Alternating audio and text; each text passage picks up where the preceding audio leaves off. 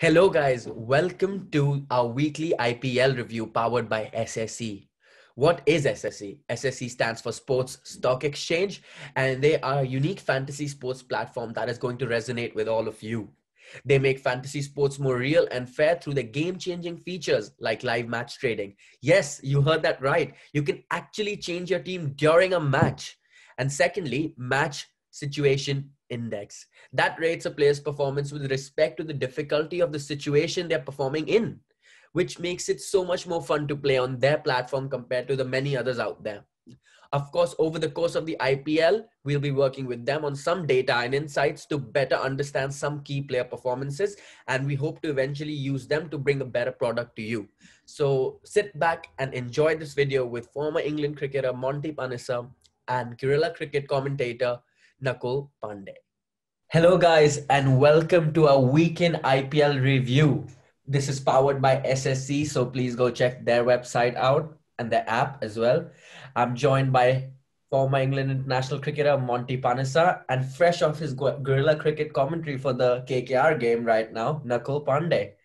So we'll start with the KKR game because it's just finished as we record this. What did you all think of the game and were KKR deserved winners in your opinion? I'll start with you, Monty. Well, yeah, I think the way Owen Morgan captained the team, especially during that sort of 10 to 15 overs, was probably where I think KKR won the game, and the way I think KKR have got sort of bowlers of high arm release, which I think on Indian conditions make it difficult to get away, and Pat Cummins again there, producing, match delivering, balls, which, once he got Johnny Bairstow out, I thought that was pretty much, the turning point of the match. Yeah, Nakul, I wanted to ask you, of course, we'll come to the game in detail in a bit, but Harbhajan Singh played, which I had said in my preview, and I want to hear from you more about Harbhajan and why he only bowled one over. A lot of KKR fans actually been messaging me saying, why do you think he bowled only one over? So what would you like to say to them? Because his first over wasn't bad. I mean, that's a role that I've seen Moeen Ali do for England a couple of times, where he only bowls that first over, and then it does allow you flexibility later in the innings because that's an extra over that someone else doesn't have to bowl. Maybe he could have bowled another in the power play, but he's become almost a power play specialist in the last few years. It is also worth pointing out this is his first game of professional cricket in 2 years. Harbhajan Singh, he didn't play last year's IPL because of family concerns around the UAE bubble, and hasn't played a domestic game in state cricket for a long time. I think he doesn't play for Punjab anymore. So there's a certain amount of easing him back in, and he did the job well. I thought 8 off the first over is fine. Didn't bowl badly at all. I think over time he'll be used a little bit more, maybe used a bit more in the maybe all 2 or 3 even in the power play if he bowls well. But I didn't think there was too much of an issue with that, and there was a clear sense of what KKR were trying to do. They were going to bowl Cummins out before the death overs, only having bowling one death over. Use Pat Cummins a lot in the Andre Russell a lot in the death. Varun Chakravarti, I thought bowling in the middle overs was excellent. Would have been tempting to use him in the power play as well, but I thought he bowled really well in the middle overs. And I think Prashid Krishna again bowling out. Very clear. Bowling, he's probably your fastest bowler alongside Russell, but not using him at the death where he's been expensive. Bowling him 2 in the power play, a couple in the middle. And all of KKR's bowlers worked out really well. All of the changes worked out really well for them at every stage. And in the end, just that total that KKR put up was probably a little bit over par on this pitch, which wasn't. I don't think it was as slow as people were saying, but it was. It wasn't. It's Chennai. It's not the Wankhede. It's not lightning quick. It was reasonably even paced, and you could hit through the line of the ball. But I think the work that KKR had done at the top of the innings and then finished off by Dinesh Karthik, probably the Sunrisers will think that they conceded maybe 10, 15 too many. And in the end, certainly once Bairstow got out, had too much to do. Yeah, Monty, I was watching the post-match presentation and Owen Morgan said that Harbhajan's experience was key when the other bowlers were bowling. Said that even though Harbhajan didn't bowl more than one over, he was talking constantly to Varun Chakravarti, Prasidh Krishna, Pat Cummins, when they were bowling and telling them how to go about their bowling strategy, especially because he's played at Chennai for the Chennai Super Kings, so he knew the pitch well. So as a bowler yourself, when you've got that experience in your side, how important is it to have them in your ear telling you what you can do? Yeah, look, I'm a big believer of players with experience are vital, in the makeup of a team, and especially during pressured situations or situations where you need to keep putting your foot, sort of keep putting, let's say, the pressure on the team. I think Harbhajan Singh is a vital sort of part of that team. In various ways. He can bowl well. He can provide valuable insight to Owen Morgan, how to marshal the troops and the younger spinners as well. So I think he's gonna I can see him being a regular feature part of the KK team because of his experience and he knows how to win games. He's won a few trophies with Mumbai Indians and Chennai Super Kings, and I'm sure he'll be hoping that he can get Kolkata Knight Riders into the playoffs with his experience. He's played over 10 years in the IPL, so he'll be hoping that that's a valuable asset to the team. Yeah, and I'll come to KKR's batting first. They started off strong. Gill, they lost his wicket early, but Nitish Rana and Rahul Tripathi, two young players in the IPL, doing it for KKR. Rana's now got 450s in his last 6 innings as an opener for KKR. So is that a good sign for KKR? Because that means that if those top three Indian players can do well, that relieves the pressure of that middle order going towards the end and makes them more flexible with Shakib playing, or in Morgan playing, Dinesh Karthik and Andre Russell. Those four can just rotate between them depending on the situation. So how impressed were you guys with Nitish Rana and Rahul Tripathi's application at the start? I mean, it's not the first time that we've seen the power from these guys.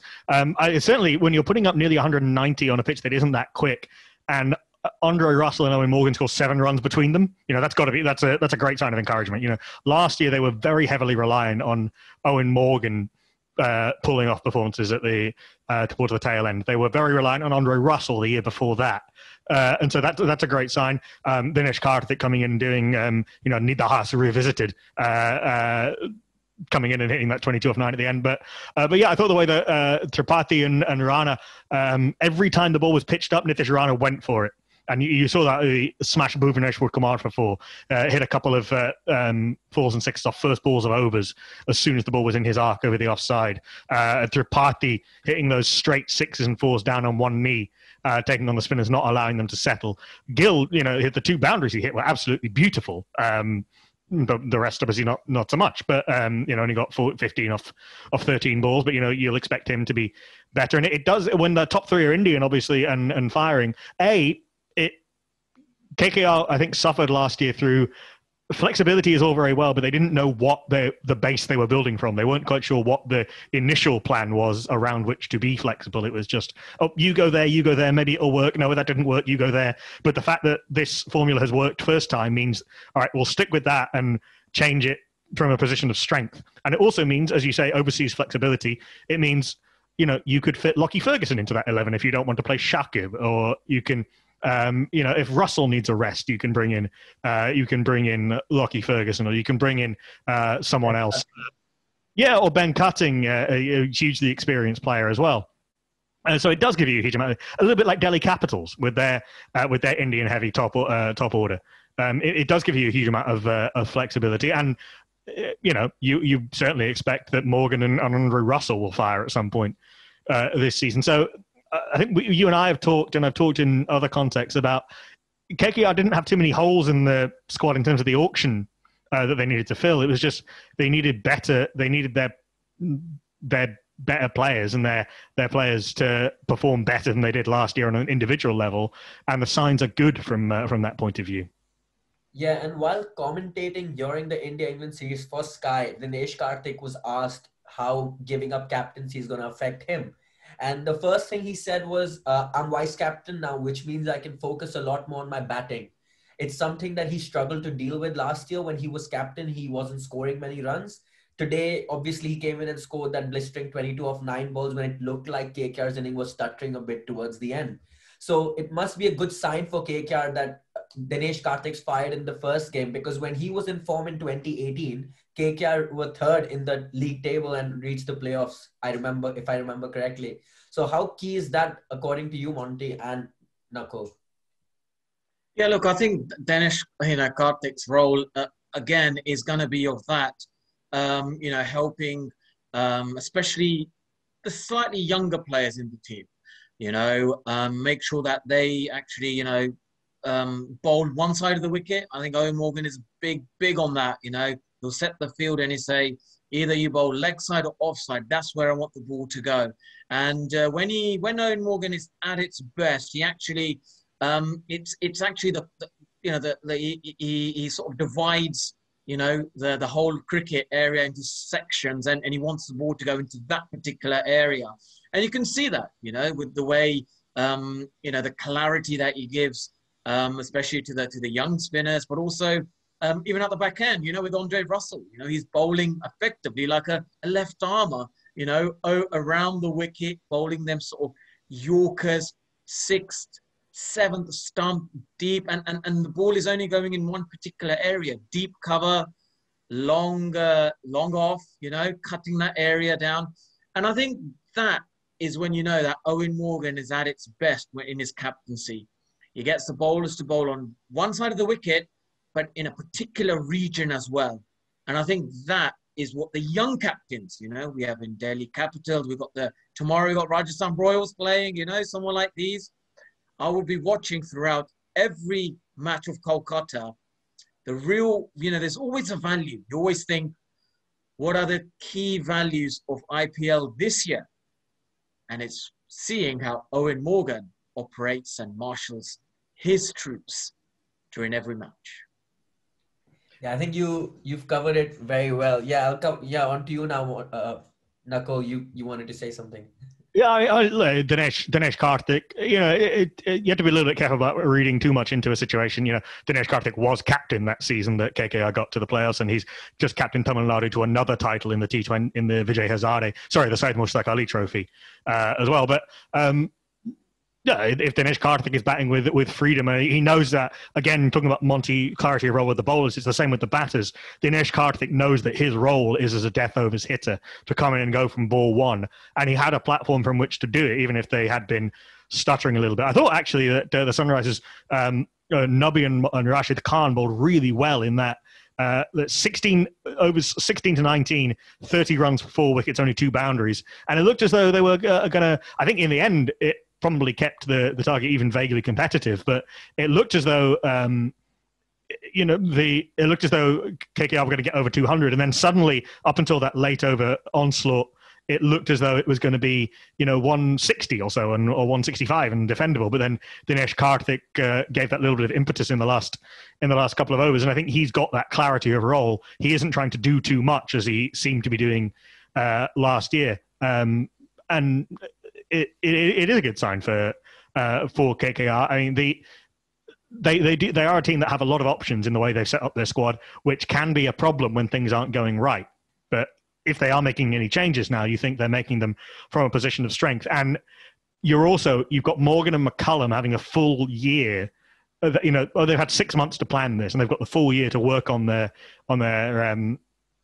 strategies. And Morgan has talked a lot about how McCullum influenced his England team, and they had lots of chats with each other when New Zealand came to England after the 2015 World Cup, which was the first proper series of the Morgan Revolution, and it was 430 plays 430, 390 plays 390, and Morgan has taken the McCullum New Zealand blueprint and built on it, and so those two working in tandem together is great. And then you've got, obviously, McCullum's had success with Trinbago Knight Riders, and he's got guys like Andre Russell and Sunil Narine, Narine rather, at least he was part of that, and Andre Russell, who he's worked with a little bit before as well. I thought Russell being fit to bowl is obviously a massive plus as well, and I thought he bowled with good pace. For Sunrisers, Rashid Khan yet again was the standout bowler. I'll come to you, Monty, first. When all the bowlers from Sunrisers are getting hit all over the park, what differentiates Rashid Khan from the rest? Why is he so good, and why can't players get him away? Well, I think it's the pace. He bowls it really quick, and he only needs to get it to turn a little bit at that pace, and he manages to do that.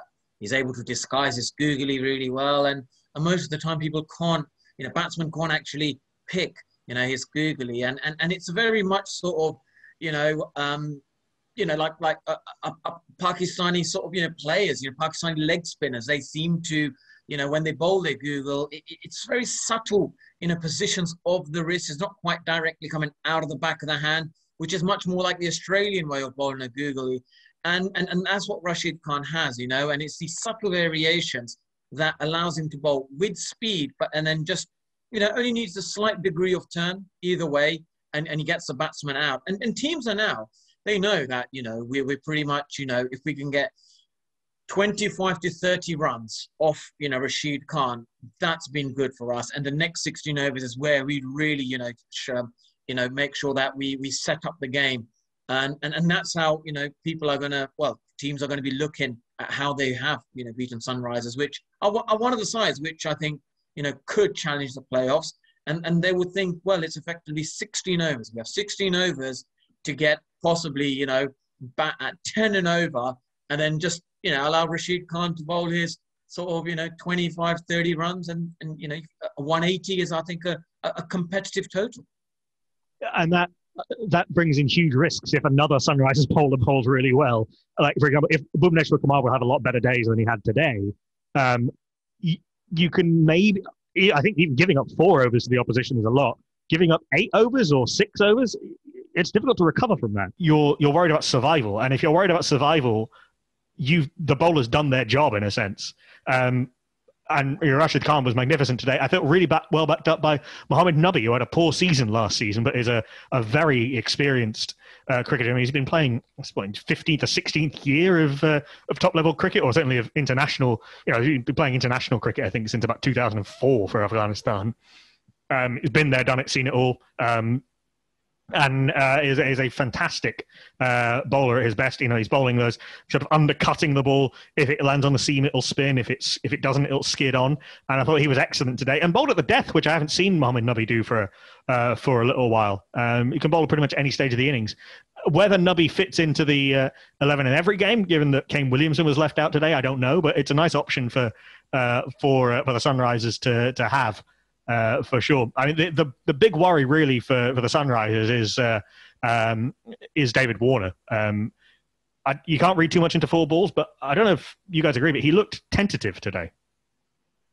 Yeah, I think he played on the wrong line twice. He could have been out in the first over when Harbhajan bowled, only for Cummins to drop him, and then he got out in a similar fashion, playing on the wrong line. I think he looks a bit rusty. He's just recovering from injury, so it'll be interesting to see how he does. SRH have obviously trusted him with the leadership, so expecting him to play all 14 games, of course. So it'll be interesting to see how quickly he can adapt back into playing conditions and if he will be able to have a good season.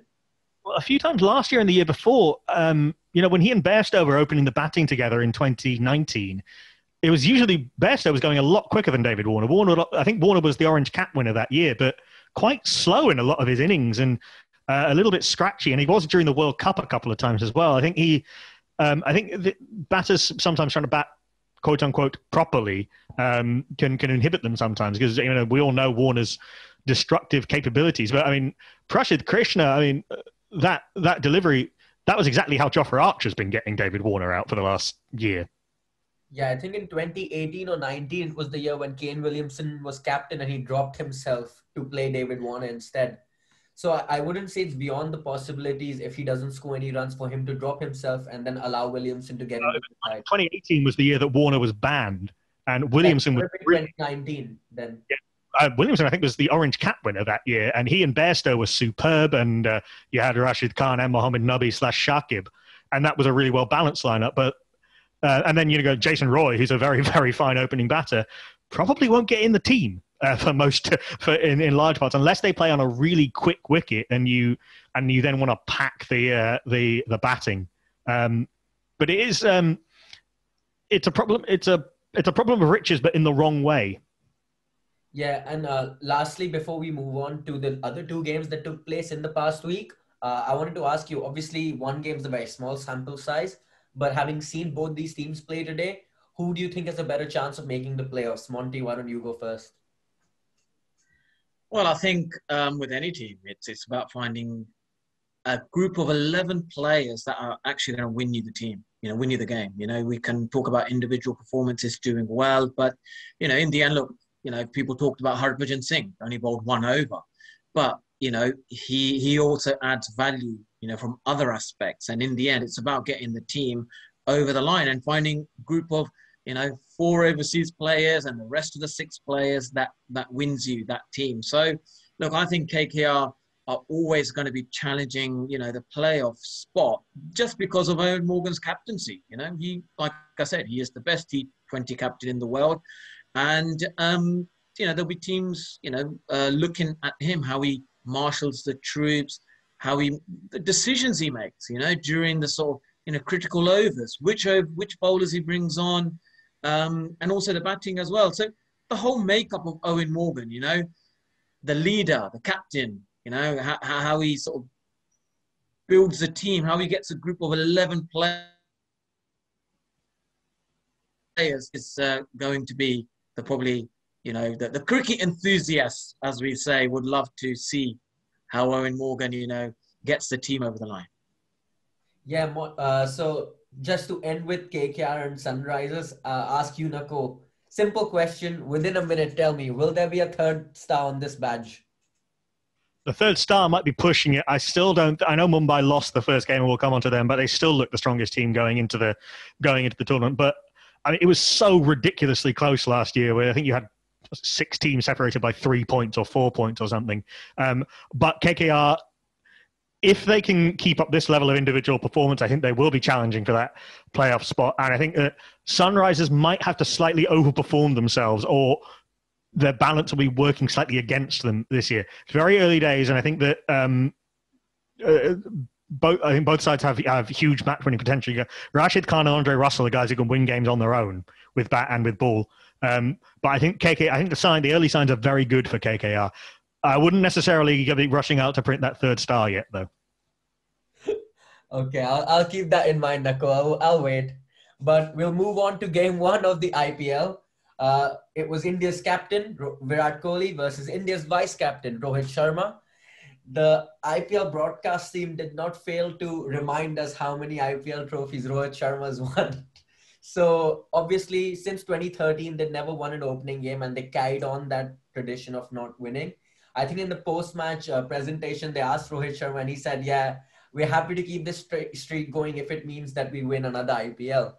And I wanted to come to both of you individually. What did we learn from that game? Are Mumbai Indians still favorites? And is it just like the one-off that they have every season? They start slow? Or do you think there are some problems in Mumbai? I think I said this as well on some of our previous shows. The only serious, it's not a serious issue exactly. The thing that mitigates a little bit against Mumbai is that they're playing their first 9 games on slow spinning wickets, and their spin attack is not as strong as others. With Rahul Chahar is a good bowler, Jayant Yadav is a good bowler, Krunal Pandya is a good bowler, but they're not Rashid Khan. They're not world class, any of them, and that might be an issue at times. They've got some very good spin hitters. Of course, you've got Hardik Pandya and Kieron Pollard. You're not going too far wrong in the middle overs, and Ishan Kishan as well. They lost wickets at the wrong time as well. There's a lot more to come from a lot of their players. They weren't too far off. I think the win on Friday was a lot more about how well RCB played than it was about how poor Mumbai Indians were. I think Harshal Patel I thought was superb at the death.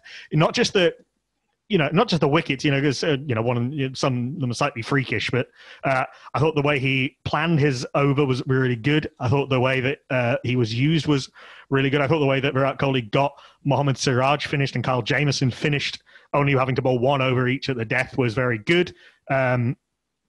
I thought the way Dan Christian was used to fill in overs was excellent, and the way that Harshal Patel mixed up those Yorkers with those slower balls, and the way he delivered those was excellent. And then with the batting, Maxwell already looks a great addition, taking some of the pressure off Kohli and AB, and de Villiers is ridiculous.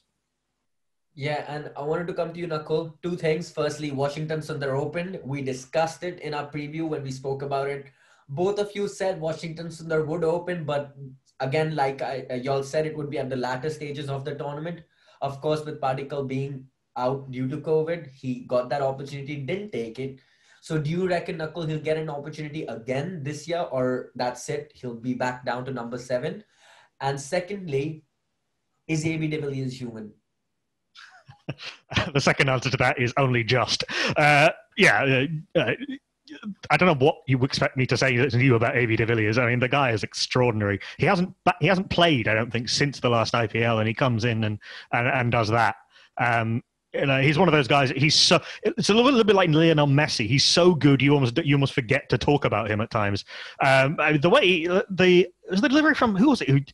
Is it Trent Bolt? I think that he basically a Yorker, a foot outside off stump, which he hits for 6. It's unbelievable all shot. The kind of thing I've only seen Russell do. Yeah, de Villiers can do things that no other batter can do. There was a slight issue in it because of that slight collapse. It took AB playing somewhere near his best to get RCB over the line, but I think they've done just about enough. I would like to see a little bit more intent from Virat Kohli, knowing that he's got Maxwell and de Villiers backing him up. But on the first question, Washington Sundar was trying to hit the ball too hard. He was trying to do the right things, but not able to do them. He was trying to attack the power play a little bit like somebody like Ridham and Saha did, or like Parthiv Patel used to do, which is fine. I have no problem with that. It didn't work, and I think would expect Particle to come back in at the top of the order next game. Yeah, and last question to both of you. Do both these teams make the playoffs? I assume we've all spoken about Mumbai extensively, so I'm assuming that answer for both of you is a yes. So I'll move on to the RCB bit. Do you both think RCB still make the playoffs, or do you think there can be issues for them, having seen that team combination? Yeah, look, I think the RCB issue is why separate, AB de Villiers and Virat Kohli? I think he's got him up the order. I think AB de Villiers should be batting close to him and get your best player out there. Well, get him to face as many balls as you can. And AB de Villiers is the best player. Why would you want to do that? And I think that is something that, Virat Kohli may have to just address and think, okay, they won because, of under par performance from, Mumbai Indians. And, that's something, even Virat Kohli himself, he didn't really, do so well as you expect him to do. So opening, is that the real, the right role for him? I'm not sure. I quite like the combination of, Kohli and AB de Villiers together in that batting partnership. 4-5-3-4. That seems like a better option. Or 2-3. Why don't you get AB de Villiers at the top or the other? When they both bat together, that's when they help each other with the intensity of running, the boundary hitting, and like Nicole said, some of the ball striking of AB de Villiers is I think, I'll agree with him, just about human. Yeah, do you agree with that, Nakul, in terms of the batting order? I think this has been. I actually don't agree with that, and I think the fact that Maxwell is in there, a proven match winner, a guy who and you can trust, can hit the ball to all parts of the ground, can hit boundaries off all types of bowling, doesn't have an obvious weakness. Maybe he's a little bit. He can't hit the short ball as well as some, but he's still a phenomenal striker. I think that breaking them up a little bit and then kind of extending the life of that batting lineup, as it were. I think I semi-agree with Monty in the sense that Kohli, de Villiers and Maxwell in there, or whichever order you want to put them in, or probably it would be maybe ideal if they had 2 high-quality openers, but they don't, unless they want to go really overseas heavy with someone like Finn Allen at the top of the order, who's a super exciting player. But then you're light on bowlers, and I don't think they want to do that given that they've got already, can't fit Kane Richardson and so on into the team. I think there are definitely signs of good signs from Kyle Jamieson that he's adapted well to to his role, and that his role is going to be clear in this team, in that he's not going to be used as a top and tail death bowler. He's going to bowl kind of mostly through the middle overs as kind of enforcer type, almost like Liam Plunkett has done for England in the run-up to the 50 over World Cup, and then one over at the death. Mohammad Siraj, I think, looks a completely different bowler in T20. He looked just so much more confident about what he was trying to do. He wasn't trying to bowl like a sort of facsimile of a T20 bowler. He was banging the ball in just back of a length, a little bit like you see. I'm not saying he's as good as Jofra Archer, but he was bowling in the similar vein to Jofra Archer, banging it in back of a length, hitting just above the top of off stump, trying to hit the splice, and he was very difficult to get away. And I thought those two were very good. I would like to find a way to get them, Kane Richardson, into the team.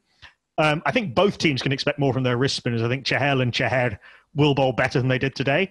In terms of answering your question, just as we're wrapping up this, Mumbai for the playoffs, and I think RCB were in my four to make the playoffs at the start of the tournament, and I don't see anything that's made me change my mind. Delhi versus CSK. Obviously, Delhi came out on top, actually cantered to win. A lot of talking points. Rishabh Pant, the captain, was visibly nervous at the toss, standing next to his idol. We'll start with that. Let's start with that. Seems like a good moment. How big was it for him to make his captaincy debut, so to say, in senior international cricket, next to his idol, MS Dhoni? Yeah, look. I think, for any sportsman growing up, when you see your idol, you're watching them constantly on TV, you inspire to be like them, and then suddenly you're actually shaking hands and saying, "Well, heads or tails, mate."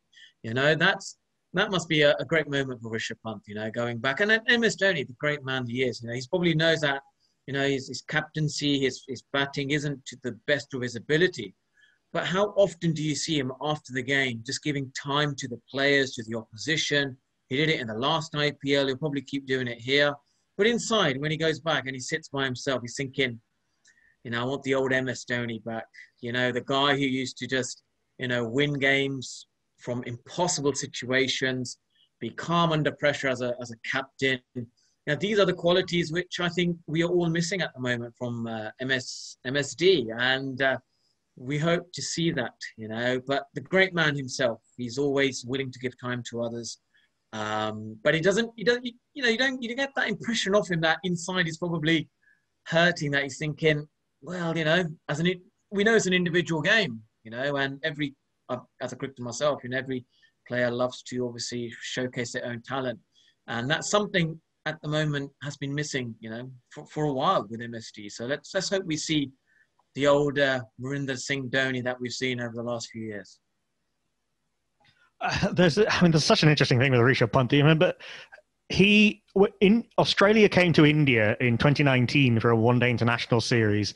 MS Dhoni took the last 3 games of that tournament off. So Rishabh Pant came in. His first game was in Ranchi, and he made a mistake, and the crowd in Ranchi, MS Dhoni's hometown, were chanting Dhoni's name at Rishabh Pant, his own fans mocking him. It's amazing how far he's come in those. Well, A, it's ridiculous that was happening, and B, it's incredible how far he's come in 2 years. He's now, if there was any doubt, and in my mind there shouldn't have been, about what Rishabh Pant is and what he could be for, and what he can be for India and every team he plays for. He's well and truly silenced that. And yeah, it was nice to see Rishabh Pant kind of allowing himself to feel how he was feeling in that moment. But I wrote a piece for Guerrilla Cricket before the start of the tournament. I'm a fan of this move to have Rishabh Pant captaining in Shreyas Iyer's absence. I think it's a good sign for him, and it's a good sign for Delhi. One, Rishabh Pant has captained before. He captained Delhi through a Ranji Trophy season when he was 20. Captain 2017, so that he must have been 19 at the time. Yeah, sorry, he was 19, and then the Vijay Hazare just after his 20th birthday, and he got them to a final at 19, captaining guys like Gautam Gambhir and Ishant Sharma. And he's in the form of his life, and he's completely secure in his own game. He's secure and improving his game. It's the perfect time. And for Delhi do well when they're aggressive, when they attack teams with bat and ball, rather than trying to be canny or trying to think their way through games in that sense. Not that they're not thinking, but they're trying. They have to try and turn every game into as high a scoring and as aggressive and as fast a game as they can be. If you think of them in sort of, again, loose football analogies, but Liverpool or Borussia Dortmund, they're not the kind of game team to invite teams onto them and then counterattack. They want to hit hard and go. And that's what Rishabh Pant brings. And I think it sends out a good sign for them that they went with him rather than, say, Ajinkya Rahane or Stephen Smith, or Ashwin to a lesser extent, because he's such a thinking bowler, slightly overthinking at times. But we'll come to that, I'm sure. R. Ashwin turning into Kedar Jadhav was quite fun at one point during this game. But yeah, I liked what Rishabh, the Captain Underground. But I like what Rishabh Pant brings as a captain, and I like what it says. And this was a completely different. We've seen already that the Wankhede, as though we didn't know, the Wankhede is a completely different service to the Chepauk service, and so much so that 188 is par, no more than par, really, against a good batting lineup. For that CSK put on, and coming on, Monty mentioned Prithvi Shaw earlier. Prithvi Shaw, we know, has done a lot of work with Praveen Amre, a former Indian batting coach and now batting coach at Delhi. I'm not always a massive fan of massively analysing technique, certainly not in the way that some commentators do. And Sunil Gavaskar, very much in the Bombay batting school, was talking about it from a very kind of boilerplate technical terms. But I liked this bit of analysis that his hands are very close to his body. So the backlift is going, the toe is going up towards point, as a lot of batters do, but he's in full control over the bat swing and over the speed. And he's got such a clean swing when it's working properly, and the amount of control he appears to have over the bat face, and coming off, let's be honest, one of the all-time great List A domestic seasons that he's just pulled off for Mumbai. And he and Shikhar Dhawan reduced a quite good CSK bowling attack to rubble. Yeah, I think just coming back slightly to Rishabh Pant quickly, I think there are two ways to get into the Indian side when you're a young boy. It's either you're replacing a legend and you're always getting compared to that person, which is quite difficult to get out of those shadows. And I think Rishabh Pant, for him to get out of those shadows initially was quite difficult, which we saw in his performances. He was trying to play like someone he's not. And now he's finally got into his own. He's been given that space to be himself. He's no more being compared to MS Dhoni as much as he was right at the start when MS Dhoni was giving up the gloves. So I think that's helped him. The second way of coming into Indian team is he's the next big thing. He's the next Sachin Tendulkar. And that's exactly what happened with Prithvi Shaw. People forget that he was 19 when he came into that Indian side. So obviously there'll be flaws. He doesn't know his game as well as a 25, 26-year-old would, because he's not played senior cricket for that long. So, I mean, obviously he started off really strong. He's fixed his technique, like Sunil Gavaskar mentioned on commentary. And do you think that's a great sign for him to bounce back as strongly as he has after being dropped, especially with that great Vijay Hazare he's had as well now? Monty, you can go first, and then Nakul. Yeah, look, when Delhi Capitals, were playing, and, all eyes are on, obviously, the team itself and the makeup of the side. But I think it's that, like, Nicol obviously mentioned, we'll talk about Rishabh Pant in a minute, but how Nicol mentioned about, they're aggressive in their bowling and in their batting. And that stems from Ricky Ponting. Ricky Ponting has really come, has grown. He's already was a good coach, but he's kind of found his feet where he thinks, yeah, this is a style of leadership I need. I need an assistant who's slightly more introverted, sits in the background like Mohammed Cave, got his notepad out, always writing the notes, more of an observer as a coach rather than, and very proactive, hands-on, which, Ricky Ponting is. That works so well, and it brings the best out of him. And also, Ricky Ponting enjoys the challenge, must give him immense satisfaction. Thinking that last year, Prithvi Shaw wasn't doing so great. He's come back. He's adding to his confidence, his aggressiveness once his mindset is really clear. And, Gavaskar mentioned about the coaching side of things. And I think, we mentioned the flow, but what we saw particularly that was, missing from his game last year was that back elbow. That back elbow tucks in as he plays the shots. Every time he's being aggressive, you can see wherever he wants to hit the ball. Because what that back elbow does, it gets you to play the ball late, but also allows you the control of that same ball, pitch, let's say, outside of stump. You can hit it, where you want, leg side and offside, because you're playing slow, so late and allowing that to, the shape of your sort of position to hit the ball out of the ground or even a single. You have that two options, and that's what it allows you to do, to hold that shape, to, hit the ball as you wish. And it's great to see, Prithvi Shaw, humble beginnings. His background's very simple. He's come from very sort of humble beginnings, and they're the sort of players I tend to, sort of, cheer on a bit more. When I'm watching these sort of games, I'm thinking, he's come from he's not not from a wealthy background, and he's doing extremely well. I really hope, he has a fantastic IPL and gets back, into the international reckoning in some form, shape or form. You would think that within sort of 4 or 5 years, depending on how long Rohit Sharma goes on for, maybe, but Shubman Gill and Prithvi Shaw will be India's test openers for a few years, and that's phenomenally exciting, really, from as a fan of quality cricket and of beautiful looking batters, as well as Monty talked about being able to keep that shape longer. I think that's something Rishabh Pant has added as well. Rishabh Pant always had the power and he always had the hand speed, but he would often hit sixes kind of in spite of himself, where he'd be losing his base, or he'd be almost decelerating through the stroke. But now he's got that ability now to delay his stroke a little bit. It's almost like you almost think of it as tick, tick, boom. He sort of delays the whole bat swing, and he's accelerating through the ball and adding that little bit of extra power, which means that whether he's hitting offside, whether he's hitting leg side, whether he's hitting straight, if he's coming down the ground, if he's coming off the back foot, he's got such control over the bat swing. Both of them do now. Rishabh Pant has added to it, and Prithvi Shaw has refound it. And it makes you so hard to bowl to, because it takes out some of those obvious weaknesses, and it means that Prithvi Shaw at times, when things were going badly wrong, was really was sort of throwing his hand through the ball, but not in a decisive and not in a very committed way. He was defaulting to a slightly sort of desperate approach, where it looked as though he was trying to hit the ball too hard, and he was losing his shape, and he was actually losing power through trying to hit the ball too hard. And those little technical adjustments and that bit of work, and the confidence of having it work and having it score runs for him has it's reversed some of the damage he had done to himself. And Monty mentioned his background. It's also worth pointing out, this guy's been tipped as the next big thing since he was 12.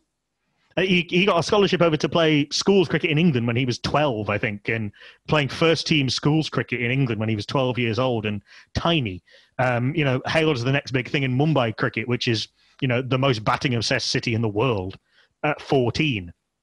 Making his professional debut at 17 or whatever it was, and all these comparisons to Tendulkar and to Kambli and to Gavaskar, and it's all, and then from that, and then being seen as by your family as the ticket out, as the way out. I mean, that's a lot to deal with, and it's something that all Indian cricketers from these poorer backgrounds who make it have to deal with.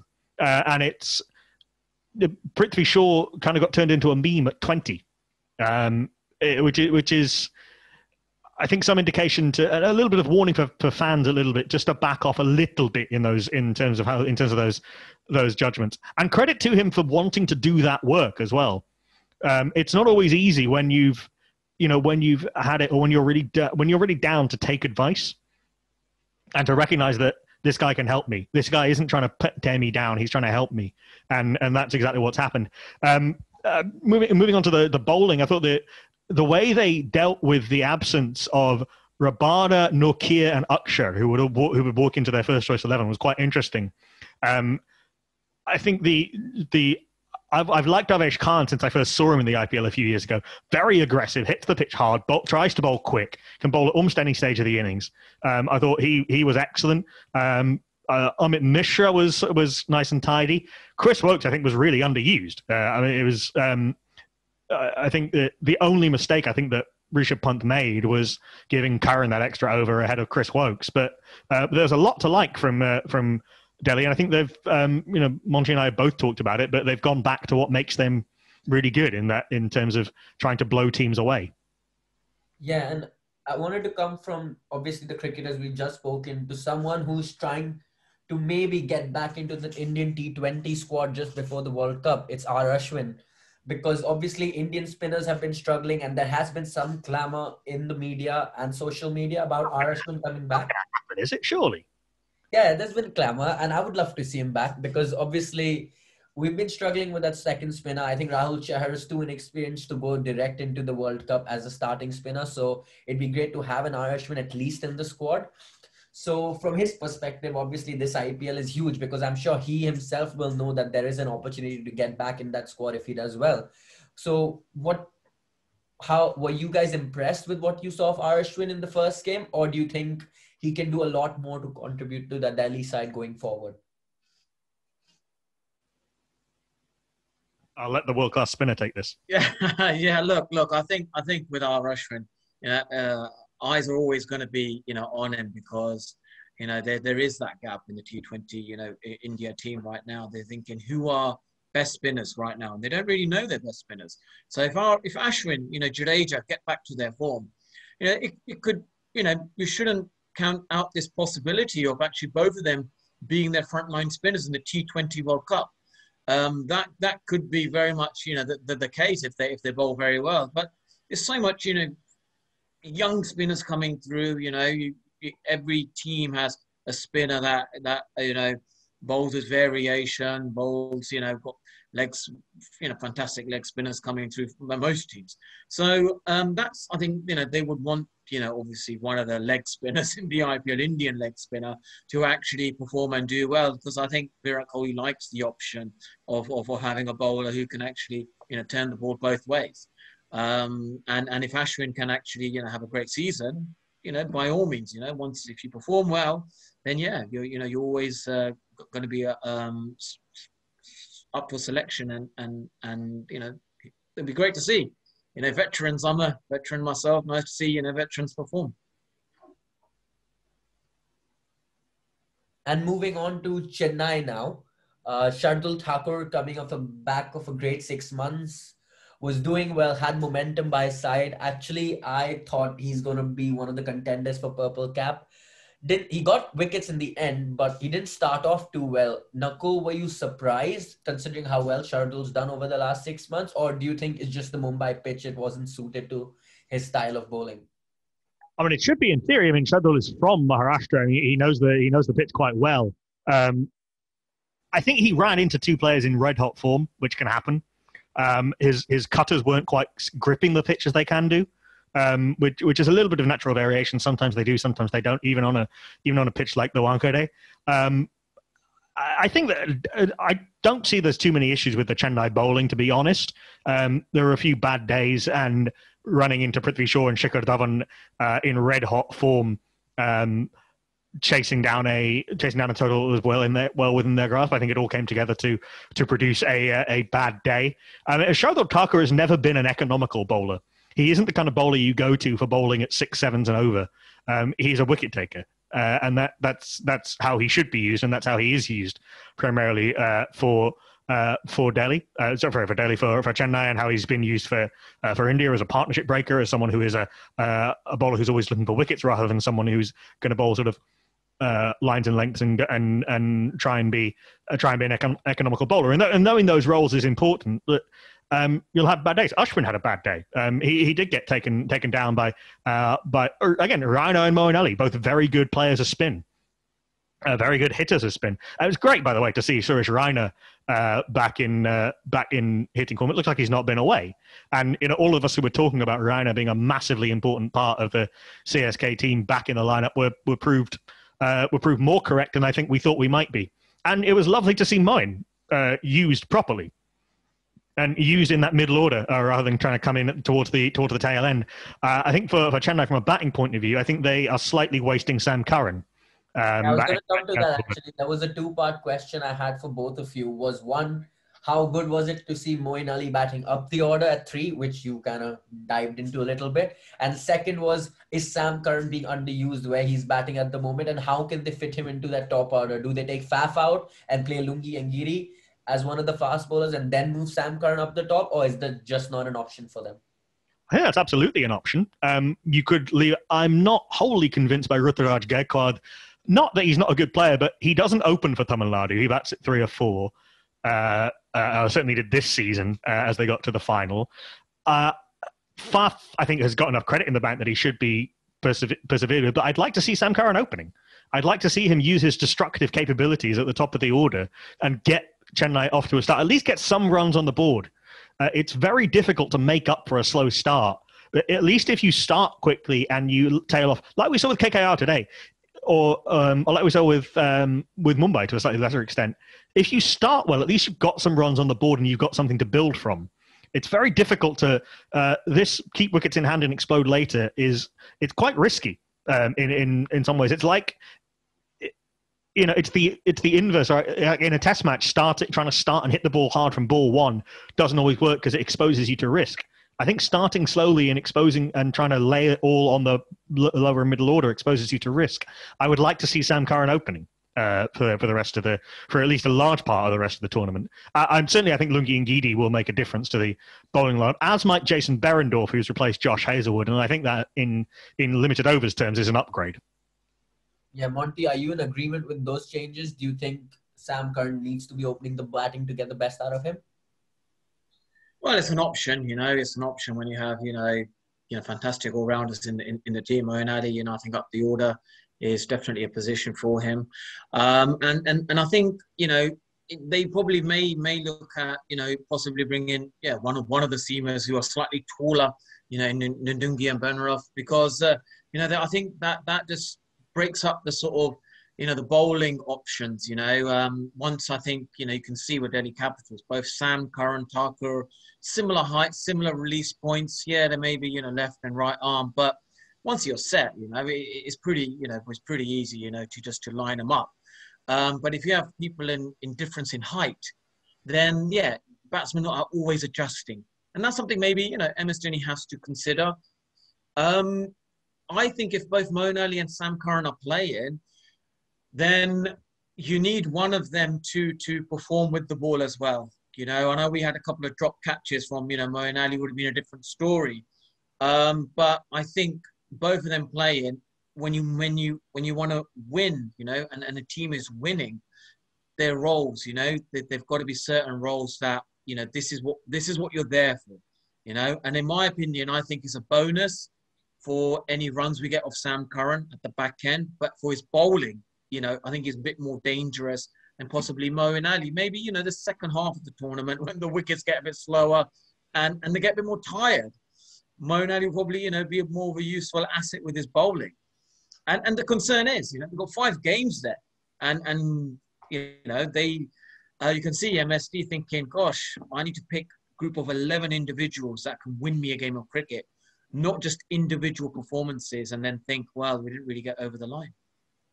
Yeah, that balance issue is important, and I think that role-based, that idea of everybody knowing their roles and having that clear idea of what, and you had to be a little bit flexible if somebody has a bad day and whatever, and you don't want to give the game away to the opposition as well, because as much as you have a plan, the opposition also knows you have a plan, but you can't go into it completely cold either. I think the other overseas player, DJ Bravo, had a decent day, but the game was kind of done by the time he came on, and he's batting too low to make a difference. DJ Bravo's taken more T20 wickets than anyone. If you want, phenomenally experienced, has been a remarkably good T20 player. But I think with the needs of this team, I'm not sure that I would have DJ Bravo in my first choice 11. I think that one of Ngidi or Berendorf, Ngidi's made a massive difference to CSK when he's been available. Once you talked about that height, Ngidi's 6'4", Berendorf is 6'6" and a left armour, bowls very well in the power play. Has excellent Yorkers, can swing the ball. Ngidi's very dangerous at the top and tail and has a very good slower ball now. Those off cutters, which with that change of height. And someone else who I think could be very useful, certainly later in the tournament, Mitchell Santner's a really good cricketer. So clever with the way he bowls, can bowl at any stage of the innings, can hit the ball a very long way. So that's an option for later in the tournament, maybe when they start playing on more spin-friendly wickets. But I think there's three players, not in terms of how good they are, but in terms of the balance. Ruturaj Gaikwad, Ambati Rayudu, and DJ Bravo, I think their positions are vulnerable just from a team balance point of view. But I think it's little tweaks, and little tweaks to the balance and getting players into the positions where you think they can perform. for Chennai Super Kings. The issue last year was the batting and the lack of intent. There was no lack of intent today on Saturday with the batting yesterday, and that's a massive plus. The bowlers will have better days. Yeah, and obviously, lastly, having seen what we have, I know we've just spoken about making those slight changes to the team combination to make that balance a bit better for Chennai. Uh, I assume both of you agree with me when I say Delhi will make the playoffs because of how strong the team is. I don't see any major weakness in their side when Ishant Sharma and Umesh Yadav don't even make your 11, and Rabada and Nortia and Akshar Patel are still missing, and you canter to a victory. So I think Delhi should be fine to make the playoffs. But with Chennai, with what we saw and still not getting that right balance yet, can they miss the playoff for a second year in a row after making it for every season over the last 12 years? Well, I guess, very much, depends on MS Dhoni, coming back to his form. That's going to be crucial. If you can find that form, somehow we see MS Dhoni like we've known him, of the way he plays, and the performances that he puts in.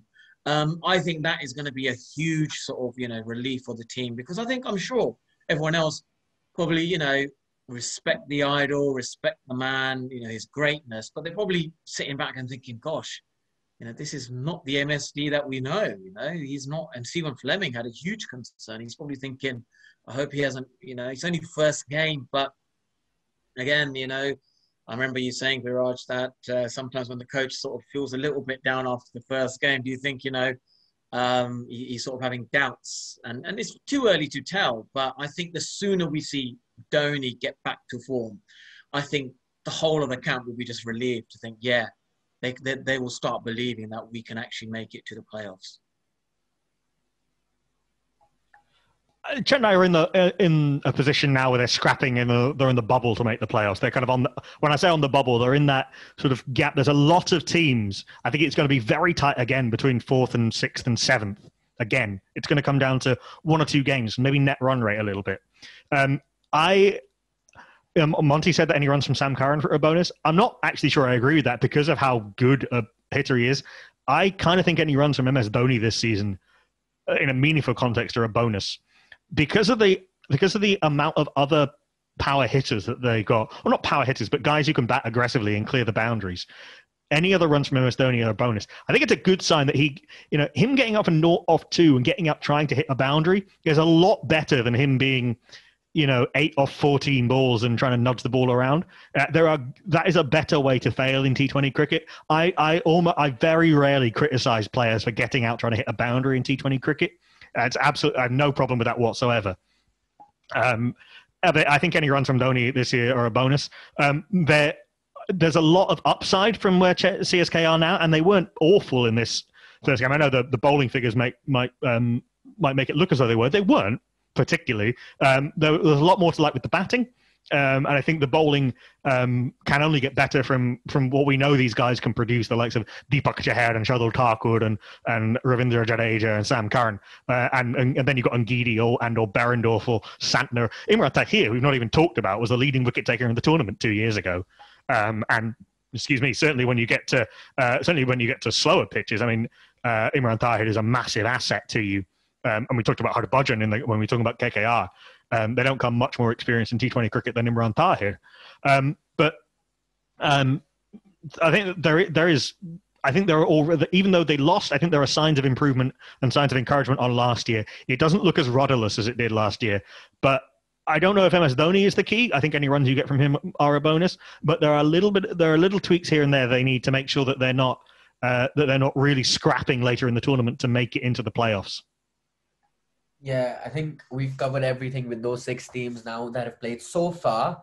Thank you both for joining me for this IPL weekend review. We'll be back every Monday on your screens to bring you the action from the past week. Now, we know with the IPL that 1 week can change so much. So when we sat here next Sunday, who knows if Chennai will be the next big thing in the IPL. So thank you both for joining me, and I will see you guys next week.